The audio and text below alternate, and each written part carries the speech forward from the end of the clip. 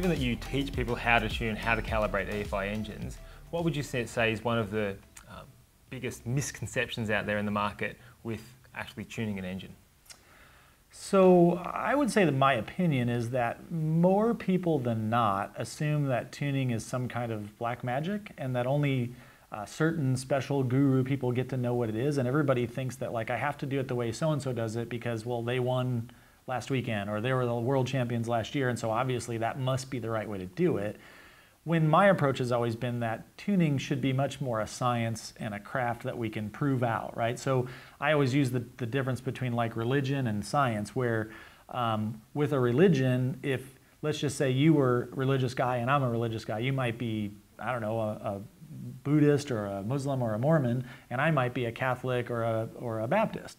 The reality is we could argue all day long from our different perspectives and never change the other one's, belief system, because with religion, it's impossible to prove. And so it requires this like choice to believe something that I can't prove. A bit of a black magic. A black magic. Whereas what I always tell my students is that the truth doesn't really require your belief. It's still true whether you like it or not. And so with science, science is a system of proving and truthing things out. And so everything that we do in our school is based on science, so that I can tell you something in the classroom and you can either prove it or disprove it with your calculator, with your laptop, or out on the dyno, or ultimately on the racetrack. And so I think the more that people get out of that misconception that tuning is a black magic, and that you just have to be good or you have to be lucky at it, the better off they'll be if they start approaching it with a more scientific mindset.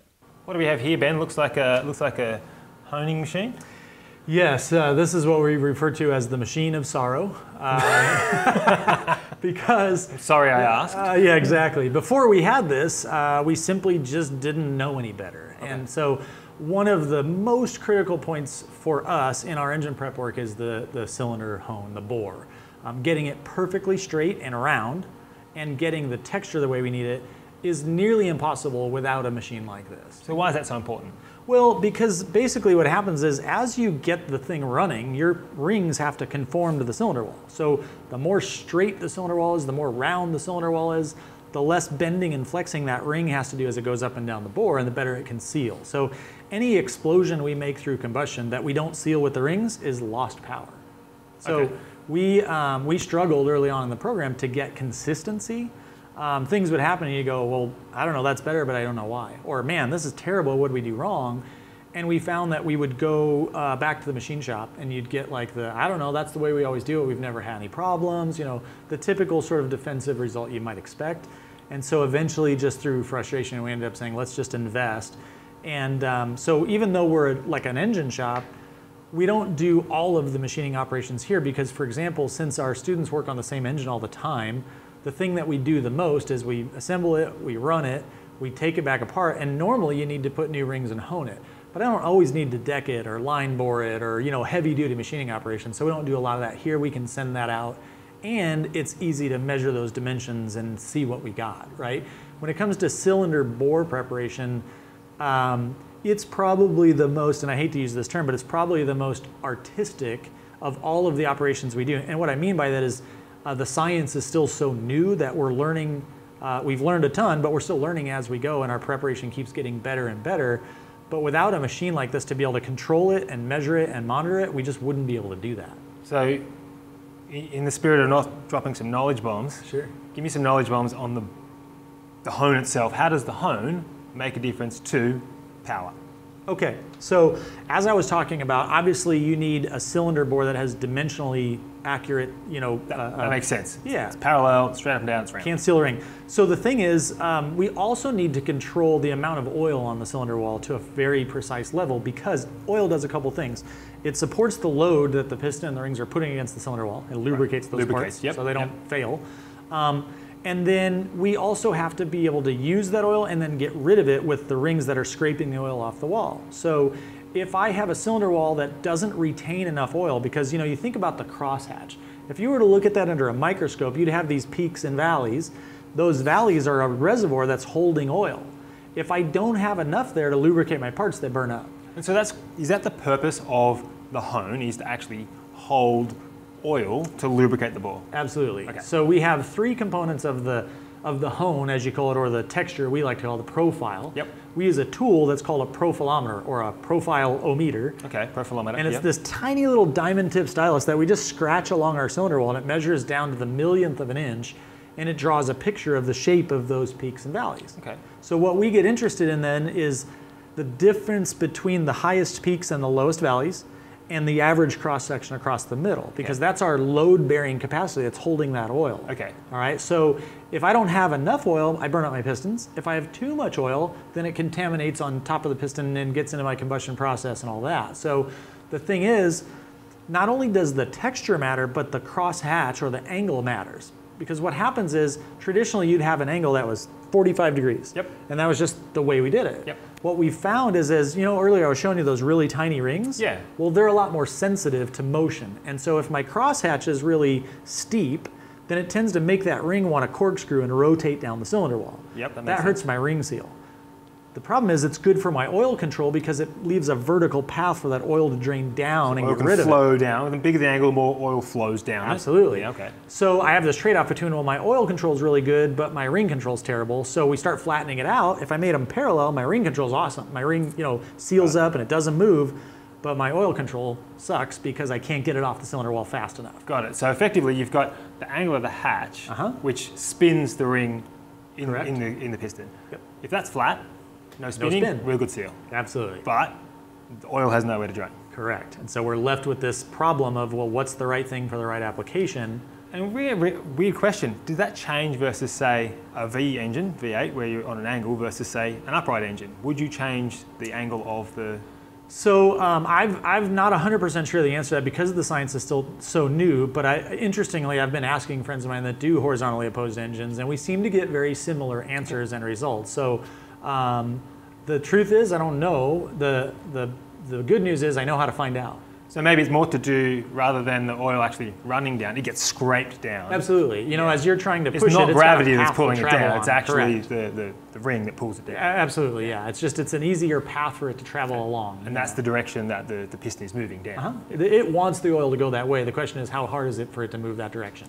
Yeah. What about things like the block itself, say the hardness of the material, or whether it be a sleeve, or whether it be a cast iron block, or whatever. Aluminum block, yeah. So huge difference in the way that we have to prepare the block. We want to end up with the same finish for the same application. The problem is, though, depending on the hardness of the block, or if it's aluminum, the thickness and the hardness of the cylinder, when I take these stones, I'm basically grinding the cylinder wall. They're rotating around and they're, that's the point of it, right? Absolutely. Yeah. The problem is, if I push too hard on the cylinder wall, I can distort it. Okay, yep. Okay, so like an aluminum block, if I put a lot of stone pressure in there, I can have the same grit stone, but at higher pressure, and I'll get a texture of my cylinder wall that looks great, but I measure it and it's not round. It's like, kind of elongated it. Yeah, exactly. It's pushed out. Wherever the cylinder wall is the thinnest, it'll have the greatest dimension. So that hurts my ring seal. But on the other hand, if I use that same methodology in a really hard race block, let's say like a typical NHRA Pro Stock uses what's called CGI, that's compacted graphite iron. Okay. And they are the worst thing in the world to try and machine because they're hard. Right. And so you end up having to use a completely different honing procedure to get the same texture than you would on even a regular cast iron block or even an aluminum block. So we have to actually experiment and measure the profiles that we get for each block type, and then what we do is we save a program in the machine. So if I'm doing a RHS aluminum race block, I use a different program than I would for, say, like a Dart, high hardness block. So we talked a little bit. We've talked about the piston ring itself. Yep. Does that make a difference to the hone? Do you have to match those up somehow? Sure. Yeah. So if you think about it, the bigger the ring is, let's say I got a Pro Mod engine with a big, thick top ring because there's a lot of heat, a lot of temperature. Like a turbo engine would have a big top. Yeah, let's talk about a turbo methanol powered engine. Yep. So because it makes tons of power, I should assume there's tons of heat. If there's tons of heat, you create power, there right? you go. So if it's tons of heat, I'm going to need a bigger ring. Yep. If I have a bigger ring and I have a lot of cylinder pressure, there's a lot more force against the cylinder wall I'm trying to deal with. Okay. So I need more oil to control that and lubricate it. Okay.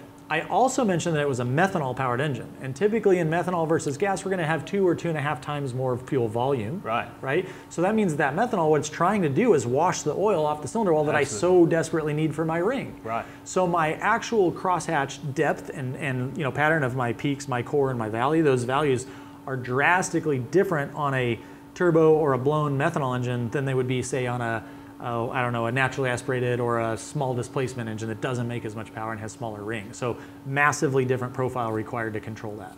I can see the actual angle of the hone inside this bore here. Yeah. How do I actually know that the machine gave me what I asked? Yeah, so that's a good question, because obviously the machine's a CNC and it's a perfect robot and all that. So we type in, hey, you know what, I want a 28 degree. How do I know I got that? Well, there's every chance I just fat fingered that. That's exactly really right. 38 or something. Or 82. Yeah. Wouldn't be the first time. Actually, there's a really inexpensive tool that Total Seal makes. This little plastic credit card looking thing that you can call them up and they'll sell one or give. I don't know how they do it here, but basically all it is it's a little bit hard to see probably on camera because it's clear. It's like a protractor. It's like a protractor. It's got angles on it. So you just take this thing and you lay it in there in your cylinder bore like that, and even with the top, and now you can sort of look in there and see which angle. Yeah. So what would you say? What do we got there?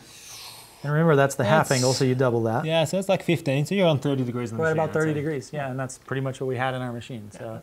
Pretty cool. So that's a neat little tool you can get to. If you can't measure something, how do you know if it is what you even think it is, and how do you know if it's better or worse, right? So we like a friend of mine once said, if you can't measure it, how do you manage it? You can't manage it, that's right. So we typically send our students home with one of these in their pocket. That's cool. Yeah, pretty neat little thing. What's the most dangerous mistake that people can make when tuning an engine? That's a good one. So a lot of my career, while I was doing engine development and EFI tuning and even the school, I was also heavily involved in professional aviation and also as a flight instructor. And one of the things that we talk about in aviation, because it's such a high-risk thing, is when things are going along that aren't what you expected, you get an urge to do something, just do anything, as long as you do something. Right. And that can be a real problem in tuning, whether it's, I don't have enough data to understand what just happened, so I'm just gonna, let me just try throwing fuel at it or leaning it out or try some more timing. That experimentation mentality can lead to success, but more often leads to sorrow because you make a mistake that you didn't even know you were making because you didn't have the data. So, guys always want to do what's easiest and what's cheapest. So I want to road tune without an O2 sensor, without a NOx sensor, something silly like that. It's really more of a behavioral mistake than a procedural one, but ultimately, the data allows us to make good decisions, and without measuring something, we can't really manage it and make it better. And I think for me, that's probably one of the biggest pet peeves that I have for the school is don't just run off and press buttons and do something, because it will likely end in tragedy. Good call. Well, Ben, thank you for the knowledge bombs. Sure. Where can people find you online and around the world? We're pretty well all over the place. We have EFI101.com as our website. We have Facebook, we have Instagram, we have YouTube, and all of those are EFI University. So the easiest way is just type in a Google search and you'll find us pretty easily there. Well, Ben from EFI University, thanks for having us. You're welcome. Thanks Matt for from having me. Haltech. See you next time. See you guys.